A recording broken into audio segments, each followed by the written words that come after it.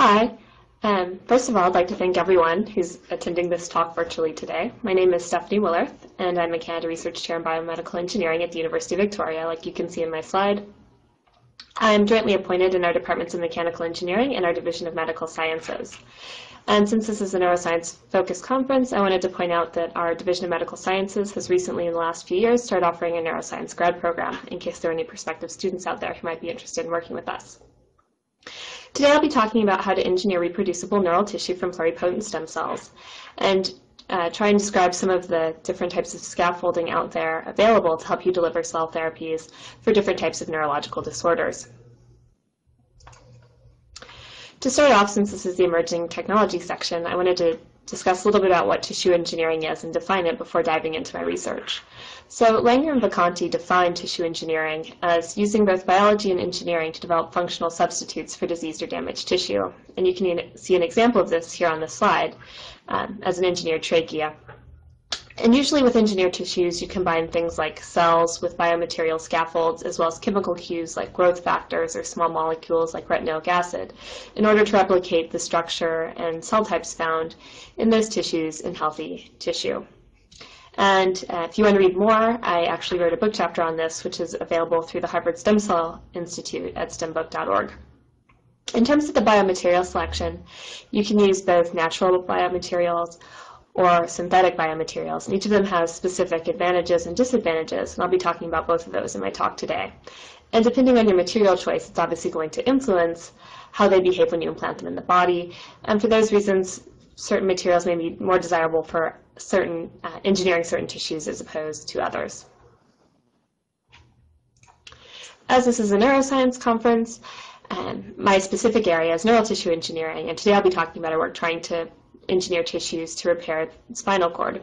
Here in British Columbia, we have several local agencies which are centers of excellence in terms of developing treatments for spinal cord injury, and these include the International Collaboration on Repair Discoveries, or ICORD, which I'm a member of, as well as the Rick Hansen Institute. And both of these institutions are quite committed to trying to find new treatments and cures for people who are living with spinal cord injury.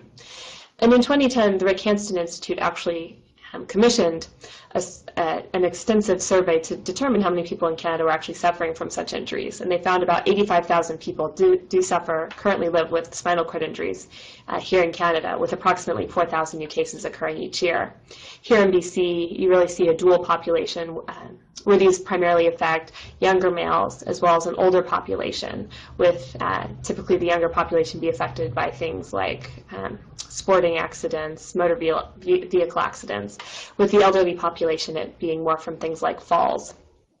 And one of the things that came out of this study was that these injuries cause a huge deal of both physical and financial burdens, and so thus it's important to try and develop treatments for these. And in fact, currently there's no available treatment to regenerate the injured spinal cord.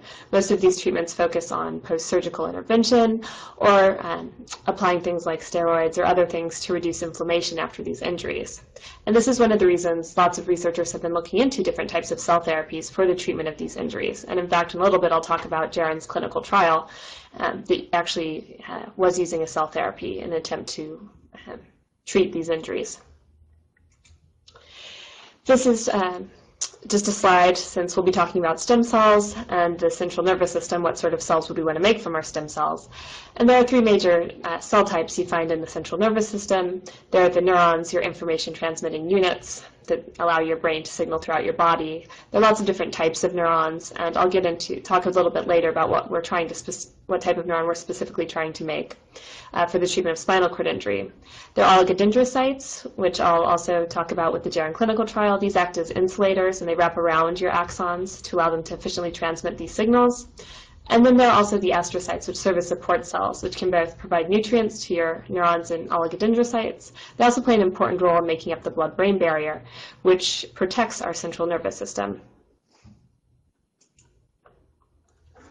My lab works with pluripotent stem cells, which essentially these cells have two main properties. One is they can self-renew indefinitely, so they can make more pluripotent stem cells. Their other property is they can become any cell type found in the body. For a while there, the main type of pluripotent stem cells that were commonly used in research were embryonic stem cells. Mouse embryonic stem cells were generated first in 1981, with human cells being produced much later in 1996. These are derived from the inner cell mass of a blastocyst. And being as this is a neuroscience talk, we're obviously trying to direct these cells down lineages to make neurons or oligodendrocytes or astrocytes. More recently, they found, and this was in 2006, Yamanaka and his colleagues and several other groups reported you could reprogram adult cells using certain factors in order to return them to these pluripotent states. And this was a huge discovery. He won the Nobel Prize for it in 2012. And so this sort of provided a way of getting around this use of embryos to make your pluripotent stem cells. It's a very hot area of research. There's a lot of scientific groups out there who are working on this issues of reprogramming, increasing the efficiency of reprogramming, reducing the time for reprogramming, and so on. As a tissue engineer, what was very appealing about these cells is you could, in theory, take a person's adult cells, reprogram them back to the stem cell-like state, differentiate them down into specific lineages, and generate patient-specific tissues.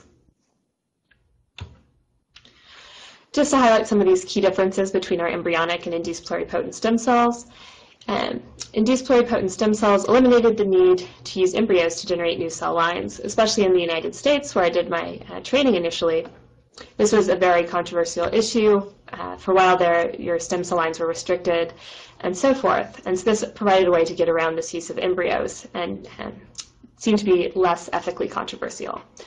As I mentioned before, one of the things I found very exciting about these was you can make patient-specific tissues and patient-specific cell lines, and groups in Japan are actually working on making specifically iPSC banks for such purposes.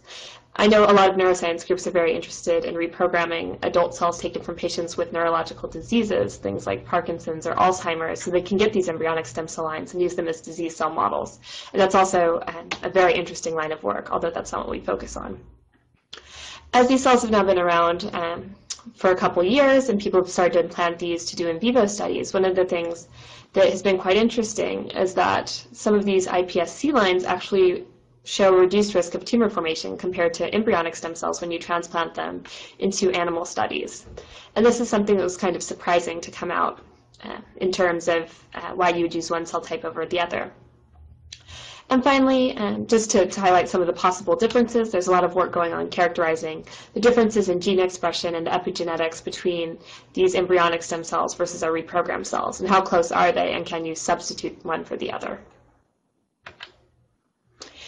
In terms of the nervous system, I think this is a really good area to be working in, not just because we're at a neuroscience conference, but because this is where these therapies are actually going to clinical trial. As I mentioned previously, Jaron actually took human embryonic stem cells and used them to produce oligodendrocytes for their pair of spinal cord and actually implanted these into several patients. While they didn't observe any adverse effects, which was, I believe, the purpose of their study, they did shut down due to lack of funding, although they are committed to follow their patients through the course of the study. They've reformed, the cell therapy branch was spun off and has reformed as Biotime, and they're trying to essentially bring back this clinical trial. But it was groundbreaking in the fact that they were actually able to get cells derived from these pluripotent stem cells into people.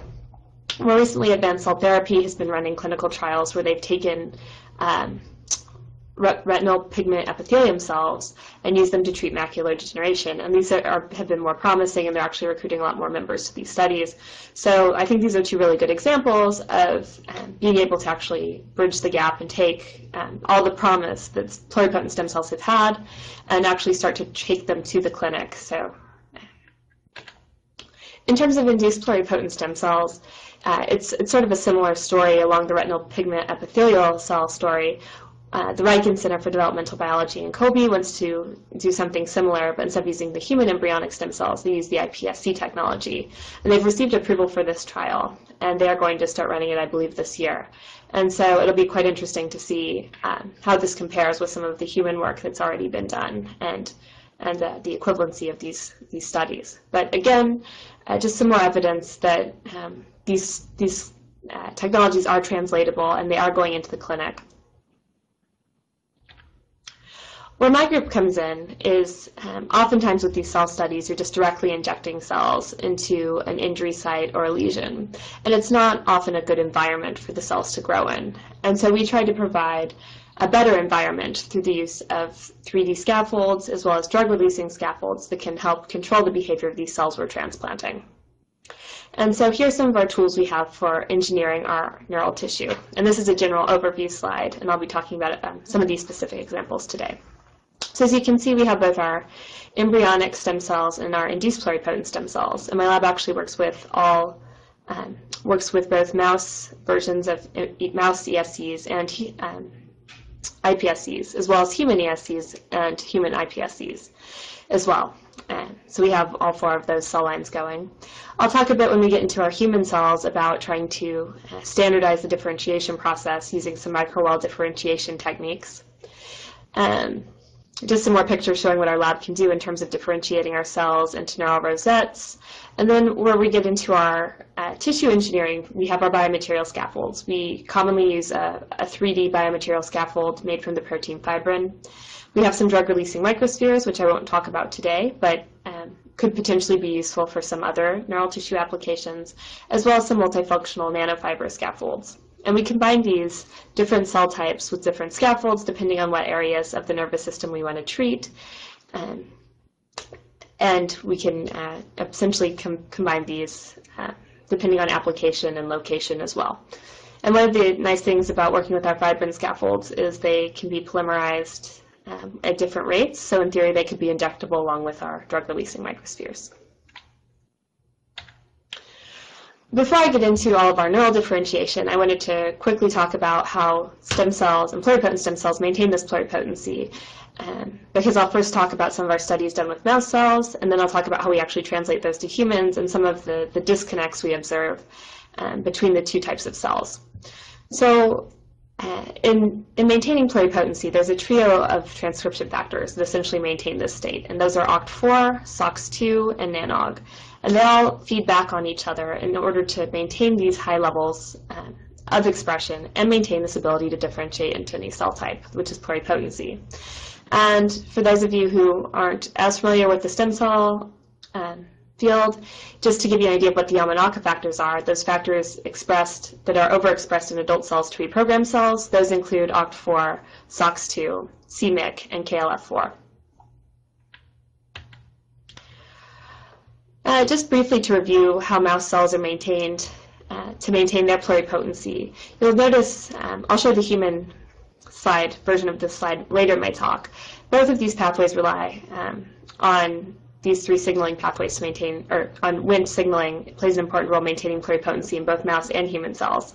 But you'll notice for the mouse cells, 2 of the major pathways involve leukemia inhibitory factor, or LIF, and bone morphogenic protein 4, BMP4. And so these are the 2 pathways that really help activate those SOX2 and NANOG to keep these regulatory circuits up and maintain pluripotency. The reason I mention this is we'll start talking about how we culture mouse and then how we culture human, as humans have much stricter requirements than just what you can get away with in terms of mouse cells. So when we culture our mouse pluripotent stem cells, in order to activate these pathways, we actually supplement it with LIF in order to activate that pluripotency pathway. And we also grow them on feeder layers consisting of mouse embryonic fibroblasts, like you see here in this picture. And so these mouse embryonic fibroblasts secrete factors that enable these cells to maintain their pluripotency. This is also media supplemented with serum as well, which is not always used with human cells for reasons I'll talk about later. Just wanted to show some representative images. For these studies, I'll be talking about our mouse embryonic stem cell line were R1 cells, which is a very standard mouse embryonic stem cell line we obtained from the NAGU lab in Toronto. We bought our mouse iPSC line from Systems Biosciences as well, and you can see they form nice colonies. And one of the themes you'll see throughout my talk is that anytime you're growing these stem cells, they really like to grow as aggregates, both when they're undifferentiated and during the differentiation process. So now that we have our pluripotent mouse stem cells, how do we actually get them to go into neural phenotypes? It's quite common in stem cell culture in order to grow these cells as aggregates in suspension in order to get them to differentiate. Although in the neural field, people are also now moving towards protocols which avoid the use of embroid bodies. So embroid bodies are what we refer to these aggregates of pluripotent stem cells that form usually when they're cultured on non-adhesive plates. Otherwise, your cells will sit down and start growing. It mimics the differentiation process, and because of that, we can treat them with the chemical cues we find during differentiation in order to drive them down this neural lineage. So the work I'll be talking about today was we were trying to find a more effective way to generate neurons with an emphasis on motor neurons, although we didn't do it for our mouse cells just yet, by comparing two different protocols. And essentially, this embryonic body formation protocol that uses retinoic acid has been around for quite a while. I believe the original publication is from Bain et al. In '98. And you culture your mouse pluripotent stem cells for 8 days. The first 4 days you allow the aggregates to form. The last 4 days you treat with retinoic acid. More recently, another protocol has come out which is much shorter, which is 6 days. And in this case, you allow the aggregates to form for 2 days. And on the last 2 days, you treat with retinoic acid and a small molecule called puremorphamine. And puremorphamine is actually a sonic hedgehog agonist. So it performs the same role as sonic hedgehog, but it's much more affordable than the protein itself. And this is very consistent with some of the pathways that pattern motor neurons during development. So when we were working with our iPSCs, we wanted to see how similar they behave to our mouse ESCs, and we were able to generate embryonic bodies. This was quite straightforward. This work's a couple years old now, but at the time it was right when people were still trying to determine what some of the differences were between mouse ESCs and mouse iPSCs, so seeing that they behave both in culture and would generate embryonic bodies just like our mouse embryonic stem cells was quite promising. One of the other things we were concerned with was we knew these protocols had worked quite well with our mouse ESC lines, so would they work as well with our mouse iPSC lines? And so they did. And so this was just showing that these embryonic bodies, once we made them and we cultured them, they showed high levels of viability. And this is at the time point for each of them. So at 8 days for the 4-4+ protocol with just retinoic acid, and at 6 days for the protocol with retinoic acid and puremorphamine. We were able to quantify this viability. We use a guava flow cytometer, and you can use an assay called ViaCount, and this will tell you how many of your cells are viable in culture. And for all of these, and actually this is an extended time period, so the day 1 is actually, the first is at the end of this protocol, either 8 days or 6 days, depending on the protocol. And then the day 7 and day 14 will be our extended cultures when we actually put them inside of our biomaterial scaffolds. But essentially, our cells maintained a high level of viability throughout this whole process and all the data I'm going to show, which is quite promising, especially as we hope to someday use these biomaterial scaffolds in order to, as essentially a scaffold for transplantation. So the 3D scaffolds we seeded these in, and this will be what the first 2/3 of my talk focus on, we use this biomaterial called fibrin. And I'm sure you've probably heard of this. It's the end product of the coagulation cascade. It's a protein that forms when fibrinogen polymerizes, and this is just a scanning electron microscopy photo of how it looks where you have all the long protein fibrils. You see it a lot. Surgeons use it commercially as a surgical sealant. Cells really like to grow in it, as I'll show in a minute. And also, you can modify fibrin to contain drug delivery systems, and there have been several studies that have shown that when you transplant stem cells with fibrin gels into the injured spinal cord, it really dramatically increases the fraction of cells that survive. And those 2 studies, one is by Johnson et al., and it was in soft matter, and this was transplanting mouse neural progenitors derived from mouse embryonic stem cells into the injured spinal cord. And then a more recent study that came out in Cell from the Taszynski lab, they actually, I believe, used neural stem cells in combination with this type of gel to increase their cell survival rate. So I think it's quite an appropriate material to be working with, and it's important to see that we can essentially extend the compatibility of these scaffolds to be used with potentially neural progenitors derived from our induced pluripotent stem cells. To give you an idea of our methods, we essentially we're trying to recreate a 3D microenvironment in vitro that would replicate what would happen if these cells or embryonic bodies were being transplanted in an in vivo setting. And so in this case, we took our embryonic bodies, we would polymerize one layer of our protein gel, would add the embryonic body, and then polymerize the second layer on top. So these cells were actually seeing a 3-dimensional protein scaffold. We cultured them for 2 weeks with immediate change on day 3. And we chose 2 weeks because this is about how long these scaffolds last if you implant them into an injured rat spinal cord. And then at the end of our study, we, as I already showed, we did viability analysis to see how many of our cells were still alive. We also stained to see what our cultures look like using immunocytochemistry for the neuronal marker TUJ1. And we also did some flow cytometry for 3 markers, for SOX2, which is a pluripotency marker, nestin, which is a neural progenitor marker, and our neuronal marker TUJ1.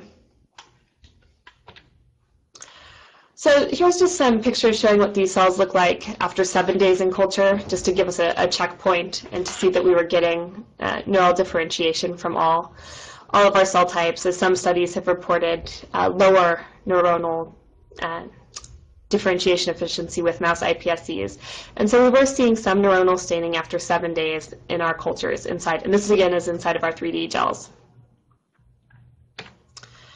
As you can see, when you take it out to 14 days, you get lots and lots of neurite extension, and you even see sort of sub-embroid bodies forming off of some of these cultures as well for both our iPSCs as well as our mouse embryonic stem cell cultures as well. So we were trying to compare both the protocols as well as differences between our iPSCs and our mouse ESCs. So we then, again, using our flow cytometer, we were able to stain and quantify the neuronal differentiation for each of these cell types.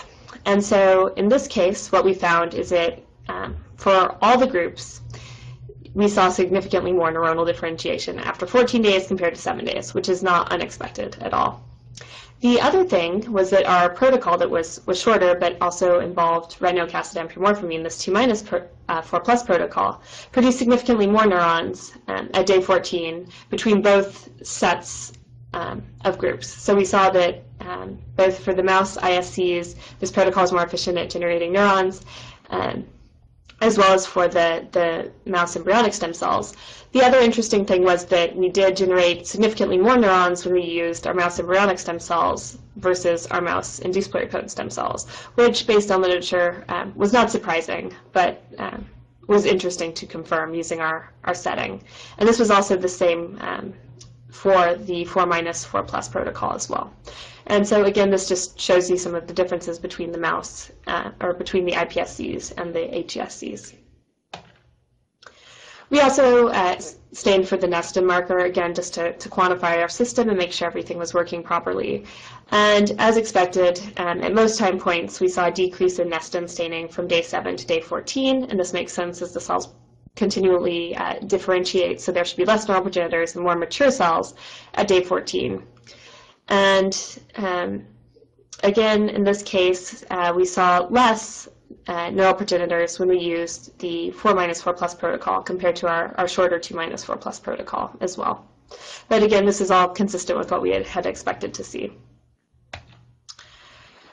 Finally, and this is an important consideration, is we wanted to see how many pluripotent stem cells were left. And so we stained for SOX2.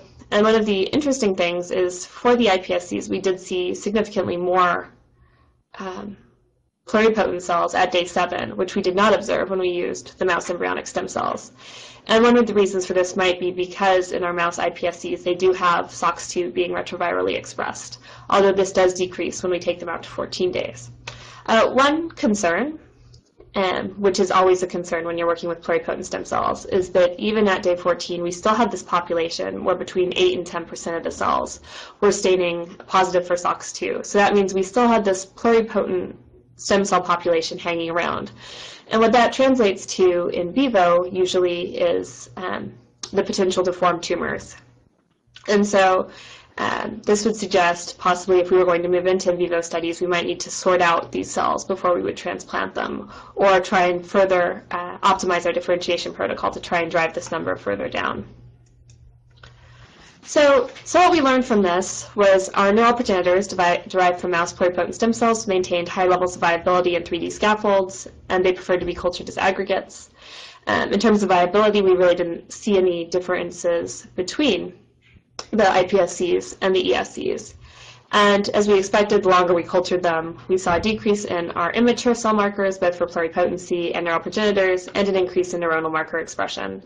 And I would guess if we look for them, we would also see increases in the oligodendrocyte markers and astrocyte markers as well. But for this study, we've been mainly trying to focus on neurons with a goal towards making motor neurons for transplantation for spinal cord injury. Our protocol that used retinoic acid and pure morphamine increased the percentage of cells that differentiate into neurons, and we're trying to translate some of these protocols for use with our human cells. The other thing, as I mentioned, that about 8 to 10% of these cells express this pluripotency marker, which is always a concern because it could potentially indicate tumor formation in transplantation studies down the line. So that's sort of the mouse story. The next part I want to move on to is how we actually take all this stuff we've learned from our mouse studies and translate them into human work. And so one of the big challenges with human cells is you can't just grow them on mouse embryos. Well, you could grow them on mouse embryonic layers. It's not advisable to grow them in animal products for several reasons, and then how we can actually make this differentiation process more reproducible, so we could actually potentially someday take these therapies to the clinic. And so I'll talk about, first of all, our culture conditions, then how we induce our neural differentiation, and then some of our bioactive scaffolds that could hopefully ensure we could replicate these effects in an in vivo setting. So as we move from mouse to humans, one of the things we've been focusing more on for our human studies is looking at induced pluripotent stem cells, as they seem to be a more clinically relevant source for our transplantation studies. And so that's what I'll show a lot of our data from for our human work has been mainly with these human-induced pluripotent stem cells. As I mentioned before, to maintain pluripotency of your human cells is quite different than from your mouse cells. And in this case, again, you'll see Wnt, like I've talked about before, but we also have FGF2 and activin, which these are the two major pathways you need to hit in human cells in order for them to maintain their pluripotency. So originally when people derived human pluripotent stem cell lines, they were grown on the mouse embryonic feeder layers, like I showed for our mouse pluripotent stem cells. However, studies have shown that human cells will actually take up these mouse proteins, or if you grow them in the presence of serum, they'll also take up these bovine proteins as well. And in theory, if you have these ill-defined culture systems where you have variability in where you get your maps from, variability in your serum, it's going to lead to more variability in their differentiation potential. The majority of people working with human pluripotent stem cells today are usually working with a combination of defined media, usually M-teaser, with matrigel as the coating to grow their cells on. And matrigel is a mix of extracellular matrix proteins that are secreted by mouse cancer cells. So again, you have this mouse protein issue that's present that must be dealt with. And so in the last few years, a lot of groups have reported how they can use chemically defined surfaces with media it's also defined in order to get away from using these animal-derived products. And we, in fact, tested some of these products as part of our collaboration with Stem Cell Technologies here in Vancouver. For all the data I'm going to show, that the cell lines we've been using, our human cell line is the H9 cell line, which we obtained. Both of our cell lines came from my cell. It's one of the classic cell lines, and we chose it because it's been previously shown to efficiently differentiate into neural phenotypes. And if you are working with human embryonic stem cell lines, you should check because certain cell lines are more efficient at neural differentiation than others. In terms of our human-induced pluripotent stem cell line, we work with the 1DL01 line, which is derived from human foreskin, and this was published out of Thompson's lab in Science in 2007. So the first surface we had began testing in our collaboration with Stem Cell Technologies was a product called StemAdhere. And as you can see, it's essentially E-cadherin protein, and these activate the FGF pathway, which we saw maintains pluripotency. And this is just shows how these proteins are mobilized on surfaces that can then be cultured in the presence of media like M-teaser. M-teaser1 is one of the most commonly used formulations for human pluripotent stem cell culture. Although it does contain bovine serum albumin, it is defined, but it does have BSA.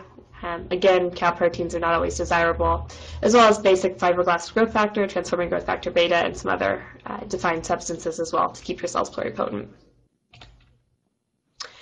At the time, these technologies were quite new, so there are questions of can we actually thaw cells directly into these media? How long does it take to passage? How does it compare to culturing these cells on things like MAPS, like matrigel? And so here are just some pictures when we grew them in defined culture, and both our human ESCs and iPSCs behave quite similarly when we were using these defined conditions. We did some staining just to see how pluripotent they were, and we found in this combination, about 40% of our human-induced pluripotent stem cells were SSCA4 positive, which is a pluripotency marker expressed by human cells after one passage. So this was quite low. So it's a bit disappointing. We also stained for SOX2, and we got higher amounts of SOX2 staining. About 62% of our human iPSCs were SOX2 positive, but again, these were our iPSCs, and SOX2 viral expression may have been influencing, causing these counts to be higher than what it truly could be. While we were working on this project, they actually came out with another product, which was based on the protein vitronectin, which is a glycoprotein found in serum, and so instead of using the stimid-here, E-cadherin method, they focused on these glycoproteins, and it's a common ECM protein, and essentially you coat your surface with it and grow your cells on it. So we were then going to try this next in terms of our defined conditions. We also came out with a reduced a media formulation called Teaser-8, which actually got rid of the BSA and drastically lowered that protein content. So now we're getting towards more defined systems that we were previously working with as well. So we essentially repeated all those experiments, but with this media combination. So here we actually saw a really high level of pluripotency. So for our SSCA4 positive marker, about 98% of our cells were positive. So these seem to be much better at maintaining our cells in a pluripotent state compared to our other combination of that stimid here and Teaser-1.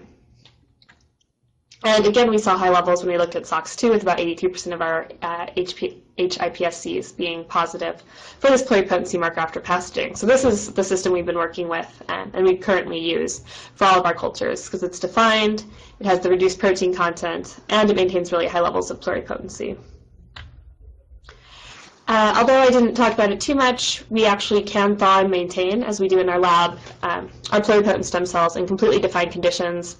Previously, Stem Cell Technologies had recommended you thaw onto either a MEF or Matrigel and then transition, but we've had no problems actually just thawing directly into these defined systems. And we do find that our pluripotent stem cells proliferate better and maintain higher levels of pluripotency when we culture them on this vitronectin Teaser-8 media combination. So that's talking about how we were engineering reproducibility into our pluripotent culture. Now I'm going to talk about how we switch and differentiate our cells into our neural progenitors and try and keep this process uniform. And we use their technology also from Stem Cell Technologies, which instead of relying on non-adhesive plates, they have non-adhesive microwells to form uniform embryoid bodies. And so essentially what you end up getting is a bunch of aggregates that are all the same size with approximately the same cell number. So you have your agar well plate. And for us, again, because we're trying to do neural differentiation, we use Stem Cell Technologies' proprietary neural induction media. So when these cells are being cultured in these non-adhesive walls, they're exposed to these neural inducing factors. And essentially, you end up with 300 neural aggregates with between 4,000 and 5,000 cells per aggregate. In order to form neural rosettes, you can seed all of these neural aggregates into a 6-well plate, and then they'll form neural rosettes. I'll show you what happens when you actually take one of these neural aggregates and put them in a 24-well plate, both on laminin, and we've done some work where we've seeded these into fibrin as well, and show you some of those results. Just to give you an idea of what these look like, here you can see the microwells. This is after 5 days of culture, and you can see they form nice spherical neural aggregates at this point. And I call them neural aggregates because, as we've found, they tend to differentiate 100% into neural lineages cells. As I mentioned, if you culture these, once you have all your rosettes, or you have all your neural aggregates, if you culture them in a 6-well plate together, then they begin to form rosettes 7 days. So 5 days of aggregate formation, and 7 days post that, you start to see these neural rosettes, which are essentially your mini spinal cords, and you can actually select out for these, which we've done in some cases as we try to get a pure population of neural progenitors associated with the central nervous system. Here's what happens when you seed single neural aggregates on laminin. So this is in a 24-well plate, and it's the only neural aggregate in the well. So this is when you have 300, you get neural aggregate, or you get neural rosette formation. When you seed single neural aggregates, you just get a lot, and you'll see a lot of neurite outgrowth that stains positive. Again, this is for the neural marker TUJ1. And so it's quite interesting to see the effects of crosstalk when you have all these progenitor cells together. We did seed some neural aggregates into our fibrin scaffolds, and we did some optimization trying to find what concentration of fibrin these cells like to grow in. For reference, all the mouse work was done at a concentration of 10 mg per mil for our fibrin scaffolds. To give you sort of a reference, when you use fibrin surgical glue, that's usually up much higher concentrations, like 80 to 100 mg per mil. As you can see here, this is actually a viability assay. So there are the phase contrast photos on top, and then the lower boxes. Green cells indicate viable cells, red cells are dead cells. But again, we had high levels of viability, and in this case with these neural aggregates, we did see these cells growing out and infiltrating our fibrin gels. We were able to quantify this, and similar to our mouse studies, we saw between 80 and 90% viability, and this was also similar to levels. We did this all in comparison to growing these on controls like I had previously shown. We also did some neuronal staining, and so as you can see, that you can start to see some of these cells have actually differentiated out in extended processes in the different concentrations of fibrin gels. And we're able to do some quantification. Obviously, we'll need to replicate this, but what it preliminary looks like is somewhere between the 8 mg and 12 mg per mil of fibrin really promote more neuronal differentiation or similar levels to our laminin compared to the very lowest and the very highest concentrations of gels. Intriguingly, so when we actually tried to select out for these neural rosettes, and we seeded neural rosettes as opposed to the neural aggregates. So the neural aggregates were done just after we're putting the fibrin gels after that 5-day induction period in the neural induction media, and then they grew fine and infiltrated this. And so this would be neural rosettes selected after an additional week after they've made those rosettes, and we specifically selected out the rosettes. The cells remained viable when we cultured them out for 2 weeks, but they didn't really ever infiltrate the gel. And so it was almost like going seeding these later, these more mature cells, they weren't as likely to enter the gel and wanted to remain as an aggregate. So that was quite interesting to observe. So we're continuing to work on this and optimize these scaffolds for our human pluripotent stem cells. And one of the things we found is that our fibrin concentration does influence differentiation, and we need to work on that to figure out what's optimal to get our maximum neuronal differentiation. The cells differentiate more efficiently on 2D laminin surfaces than our 3D scaffolds, but we can possibly fix this if we can optimize out our parameters. And this issue with trying to figure out seeding time and how to get more mature neural progenitor cells to migrate into our scaffolds is also going to be a challenge, and it's something we're looking at is what's the optimal time to put these cells in our gels for transplantation. So for the last bit of my talk, I'm going to switch gears from all of our fibrin work and talk a bit about synthetic scaffolds and more of the drug delivery aspects of our work. So a synthetic scaffold is usually chemically synthesized, and these scaffolds have a lot of desirable properties. For example, you can get a larger range of mechanical properties when you work with a synthetic scaffold, and a larger range of degradation rates. So with fibrin and most other proteins, and polysaccharide-based gels, you're really looking at very relatively short degradation times. You're looking at weeks, maybe months if you get some chemical cross-linking in there. Whereas for synthetic scaffolds, you can easily get polymers or polymer scaffolds that'll last months. And this gives you some more properties to play with, both in terms of mechanical properties, but also in terms of drug delivery. So if you think about spinal cord injury, you're really looking at a healing time course of months. So if you have a scaffold that can deliver drugs over this time course of months, it's really going to be advantageous compared to fibrin, which only lasts about 2 weeks. So even if you have a successful drug delivery system, if your protein scaffold's degraded after 2 weeks, then that's going to be the maximum time course you can deliver drugs. Another thing which I'll talk a bit about is you can tailor your synthetic scaffolds into specific shapes and give them different properties. Also, they have known chemical compositions, so you can design your chemical polymer to have a minimal immune response. And also, when you work with things like proteins that are derived from blood, they have inherent variability, and sometimes you have to worry about lot-to-lot variation. And shown here in the scaffold are two of our different drug-releasing synthetic scaffolds. The first one are nanofibers, which have incorporated in protein drugs. And the lower picture, although I'm not going to talk about today, is our group has established microparticle technology that releases drugs also over extended time periods as well. The polymer we've chosen to work with is poly-E-caprolactone. And one of the main reasons we've chosen to work with this, you can see it in the lower corner, it's essentially a bright white plastic, is that it lasts a very long time in an in vivo setting. And for a lot of our neurological disorders, such as spinal cord injury or Parkinson's, you want a drug release system that's going to release drugs over months. And so that's what we've been trying to get at with these polycaprolactone scaffolds we make. Also, it's biodegradable eventually. As I mentioned before, it's one of our synthetic polymers. It's FDA approved, and a lot of times people use this for surgical sutures.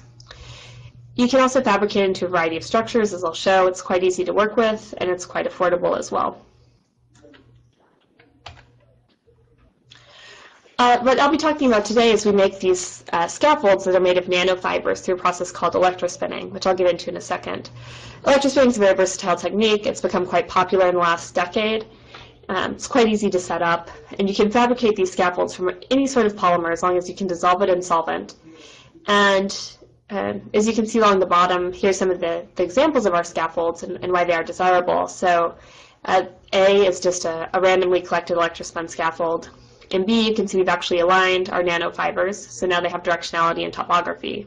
In C, as I've shown before, we've actually spun in protein drugs into our scaffolds as well, so they can be drug releasing. That's obviously something we're very interested in. And in D just shows some of our mouse-induced pluripotent stem cells that have actually been cultured on a poly-caprolactone scaffold. So that's another nice thing about these scaffolds is they do support stem cell culture, as it would be not appropriate to choose polymers that stem cells don't want to interact with, which you can often run into with synthetic polymers, are scaffolds that aren't necessarily compatible with stem cell culture and often need to be functionalized with other things like proteins in order to get them to bind. So the type of electrospinning I'll be talking about today is called solution electrospinning. And for example, for poly-caprolactone, you have your polymer that then needs to be dissolved in a solvent in order to give you a solution. And that's pretty standard for any of these electrospinning processes. If you want to actually include your drug, you often can emulsify it in this polymer solution, or there's other ways of actually directing your polymer solution where you have essentially an outer core layer of polymer and an inner layer of drug as well. But for ours, it's usually been emulsion-based solution electrospinning to produce our scaffolds. So once you have your polymer solution that contains your polymer solution and any drugs you want to include, you then essentially have this electrospinning setup, which you have a dispenser, and then you have a polymer collector, which will collect your scaffold once it spins. There's a high charge, so both your dispenser and your collector are highly charged to about to vary like 110 kilovolts. This causes your polymer solution to be drawn out, and it starts to spin, and you can collect it on your plate. If you don't do anything special about how you collect these nanofibers on the plate, they'll appear randomly like I showed in the last slide. You can collect them on a spinning drum, and it will actually cause them to align. And so then in that way you can start to get some of your topography as well, depending on how you collect them. Although I'm not going to talk about today, there's other ways you can electrospin, but avoid using solvents, which is called melt electrospinning, which our group is also involved in. In that case, you just directly melt the polymer, and then you can direct right out what sort of topography scaffolds you'd like. So how can we control neural differentiation using these scaffolds, knowing we have these two parameters, the topography as well as chemical cues? So we did two things. First, we wanted to show we can produce different topographies using our electrospinning setup. The second part was to show we could incorporate in small molecules into these scaffolds and then actually get these molecules out over the time course we desire. And so our goal was to get a multifunctional scaffold that presented both physical and chemical cues. And one of the reasons this has been so difficult to do previously is anytime you add in a chemical cue to a solvent, it affects the properties of your polymer solution, and oftentimes it makes things harder to spin. Which is why, if you'll recall when you saw the different types of scaffolds, the ones that had very nice topography and very straight nanofibers, those were spun from pure polymer solution, whereas the protein-containing ones had different sizes and appeared to have have different radiuses at points because of the effect of the protein on the polymer solution and changing its properties. And so here you can see those again. In our group, we've spun both randomly oriented nanofibers as well as aligned nanofibers, and these are our blank scaffolds. This was just using pure PCL and just trying to show that we could get some nice topography achieved. And these are scanning electron microscopy photos. Some work I had previously done back when I was at Washington University, we had shown that if you take neural progenitors derived from mouse embryonic stem cells and seeded them on these randomly aligned scaffolds, the cells would migrate out in all different directions. And you also see this a lot, not just with our synthetic scaffolds, but also with our fibrin scaffolds. The cells will migrate out in all directions.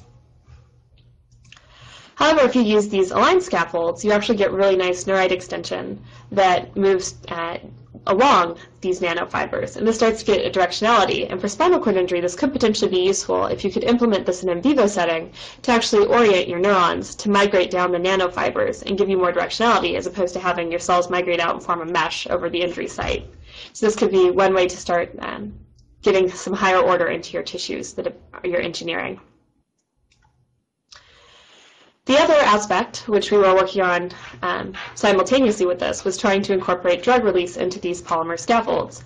As I mentioned before, for our spinal cord injury studies, if we could incorporate the drugs into the PCL, this is going to give us a longer time course to play with, and potentially you could have different formulations of PCL scaffolds to release different drugs over different times. And so by having a PCL scaffold that can release drugs over months, this is quite valuable in terms of treating spinal cord injury. Release from these scaffolds is usually based on the diffusion characteristics, and I'll talk about a bit about that in a second, and how large your nanofibers are.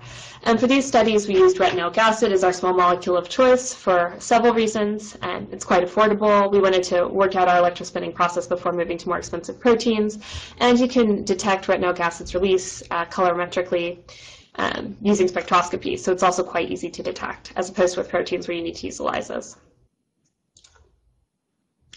So some of the first work from my group was just showing that you could actually spin these retinoic acid into PCL.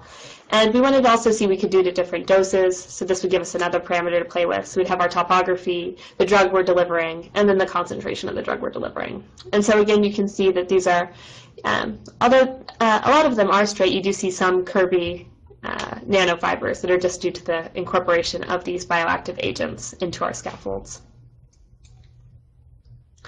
We also were able to collect these on our spinning drum in order to get towards alignment. And so again, at 3 different rates, we were able to get varying degrees of alignment for our scaffolds.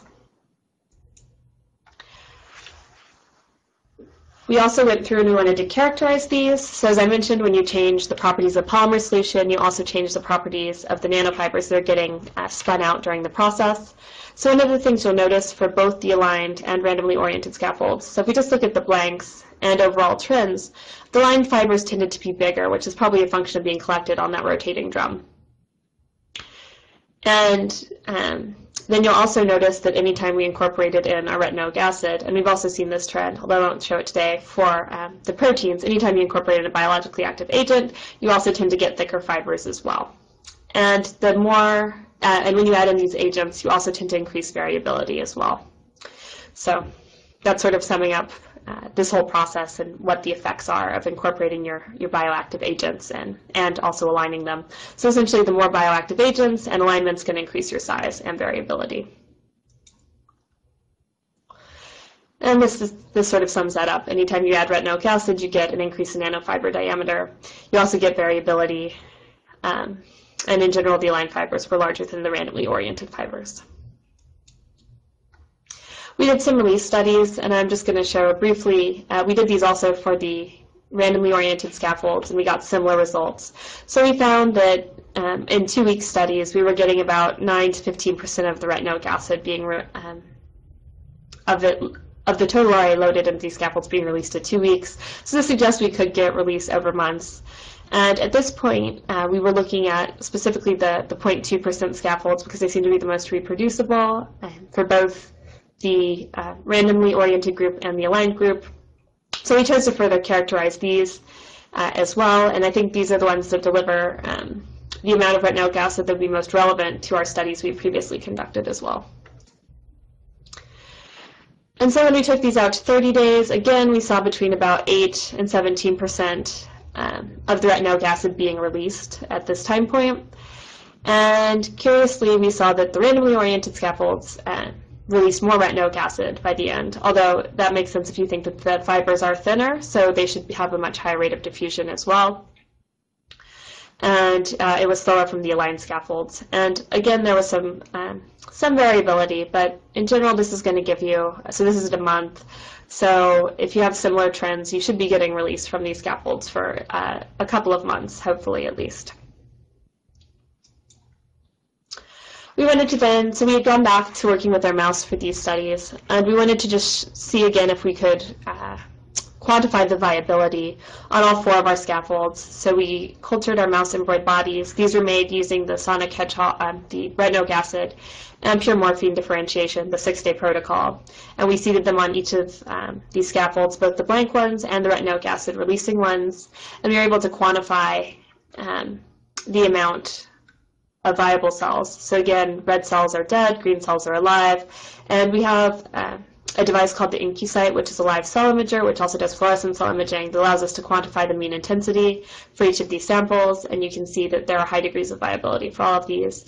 On the aligned scaffolds, the embroid bodies tended to become longer and migrate again, like we saw with the mouse embryonic stem cells, they tend to migrate along the nanofibers and sort of become more spread out, whereas on the random scaffolds, they migrate out in all directions as well. Also, on the retinoic acid scaffolds, they tended to have more cells growing, and this possibly could be due to the fact that we're releasing bioactive retinoic acid as well. We also wanted to see if they differentiated into neurons when we had seeded them upon these scaffolds and try and get at some of that quantification. And again, you can see that for the aligned scaffolds, the cells also tended to migrate along these nanofibers as well, both in the phase and when we've stained. This is again for TUJ1. And again, you see cells migrating in all directions when you have these randomly aligned scaffolds as well. So this was just showing that we could get the differentiation of these progenitors into neurons when we had them on our scaffolds. So conclusions from this portion of our study is we could obtain controlled release of retinoic acid from both types of topography.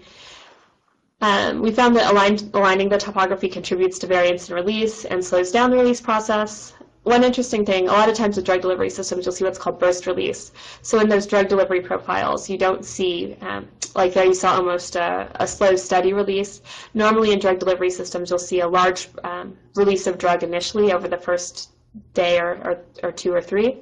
And in ours, you didn't see that. So that's useful to know if we're going to actually implement this in a clinical setting for the treatment of spinal cord injury, to know that we aren't going to have this initial burst of drugs from our polycaprolactone electrospun scaffolds. And we've shown that these scaffolds also support the mouse-induced pluripotent stem cell culture and differentiation, which is closely, which follows what we'd observed with our mouse embryonic stem cell culture, but it's always good to confirm that it works with these new cell types. And now we're hoping to apply all this technology to all of our human induced pluripotent stem cell technology as well. So as I mentioned, one of the next areas we've been working on, we currently have release studies going on in this area, is to use these scaffolds to release proteins as well. And so in this case, these are actually just some control scaffolds that we've loaded with bovine serum albumin, but we also have currently made scaffolds that release glial-derived neurotrophic factor. And so with proteins, it becomes a little bit more complicated because first of all, they tend to, as they're bigger molecules, they tend to have a much larger effect on the solution you're electrospinning compared to small molecules such as retinoic acid. Also, for things like glial-derived neurotrophic factor, you have to perform ELISAs as opposed to just being able to colorimetrically tell that your sample has been released. So that's why we've first been optimizing these with bovine serum albumin before moving on to growth factors. The other issue is when you use these solvents, they often can inhibit or actually contribute to the loss of bioactivity for your proteins. And so that's another reason why people often encapsulate, when they're encapsulating growth factors like nerve growth factor or GDNF, they encapsulate with bovine serum albumin, is to preserve the activity of these proteins so then they can be released in a bioactive fashion when you're delivering your drugs. And so that's why proteins are a bit harder to get out releasing compared to small molecules for these neural tissue engineering applications. So where we eventually want to go with this, and I think we're getting closer to there, is to make a hybrid scaffold for controlling differentiation. And so ideally, as I mentioned, each of these synthetic and natural biomaterials have properties that are really desirable. So for example, the fibrin scaffolds are really great at promoting cell survival when you implant the injured spinal cord. So it's definitely important to have this fibrin component. But it only lasts about 2 weeks. So how I picture it working in an in vivo setting is you'd transplant your cells in the fibrin matrix, and this would sort of get them initially to grow and survive. And then once they've essentially degraded the fibrin matrix, they'll secrete their own healthy extracellular matrix to grow in. But they'd also be supplemented with these nanofiber scaffolds, which would be delivering drugs over a time course of months. And ideally, I'm not sure how feasible this will be to implement in an animal study, but it would be nice if we could actually also take advantage of that topography and get our cells to align in the injured spinal cord in a manner where you'd actually get them oriented like they would be found in healthy spinal cord tissue. And then you could have these this drug being released that promotes the differentiation of your iPSCs into these neurons over the extended time course.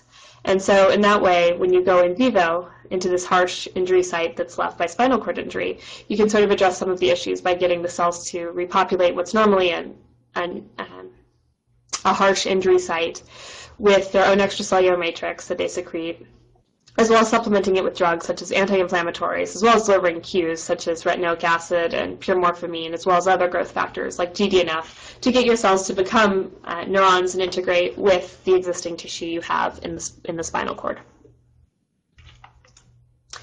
And so with that, I'd like to thank everybody in my lab, especially Nima Kadimaturam and Amy Montgomery, who performed a lot of the work you've seen here as well. Also, I'd like to thank all of my funding sources, including the Canada Research Chair Program and INSERC for providing a lot of the funding for this, as well as the Canadian Foundation for Innovation, and all the other agencies that have supported my work. And with that, let me know if you guys have any questions, and I can try to answer them.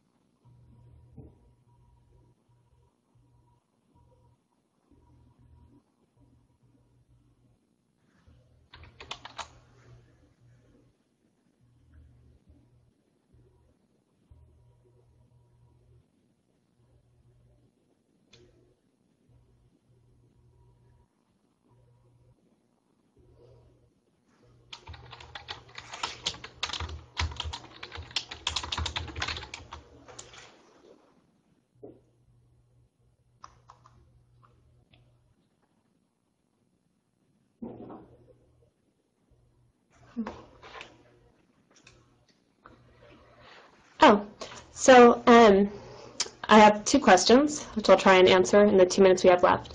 Yes, I have thought of translating. So the first question is, have you thought of translating these to injectable scaffolds? And the answer is yes.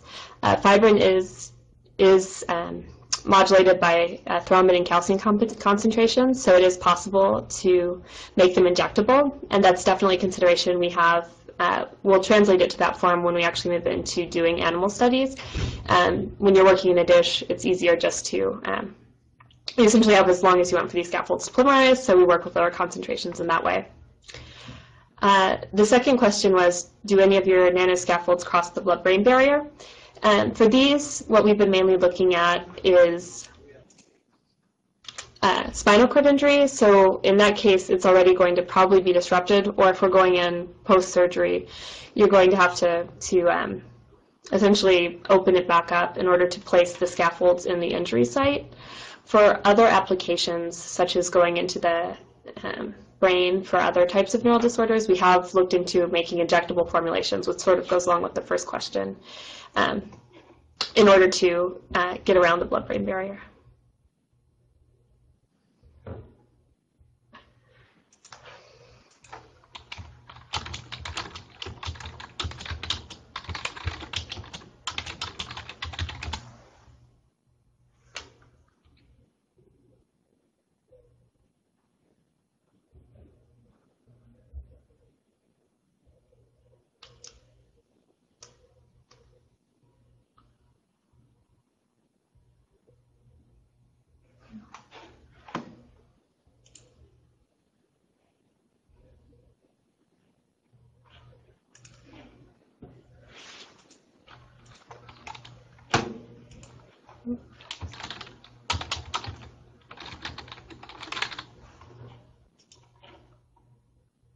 Okay.